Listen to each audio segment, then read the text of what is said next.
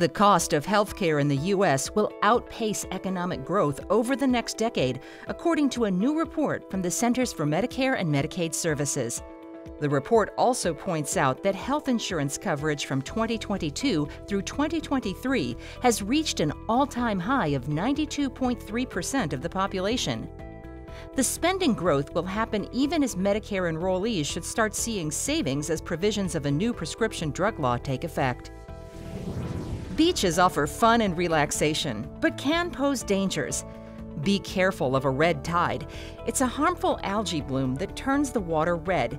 It can cause coughing, sneezing, or teary eyes if inhaled.